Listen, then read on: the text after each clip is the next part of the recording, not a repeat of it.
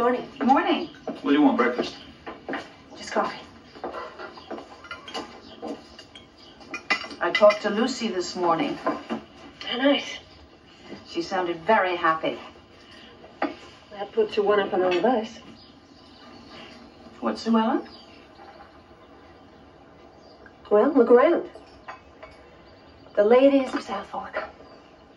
I don't see any men. Don't they live here anymore? They certainly don't spend their nights here. Well, maybe Clayton. Stop it, Sue Ellen.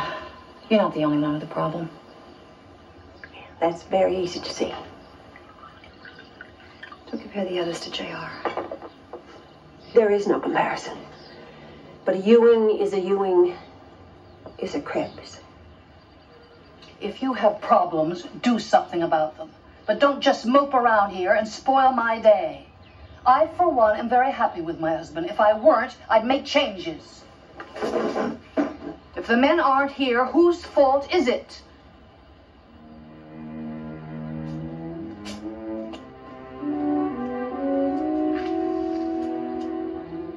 Whose fault indeed?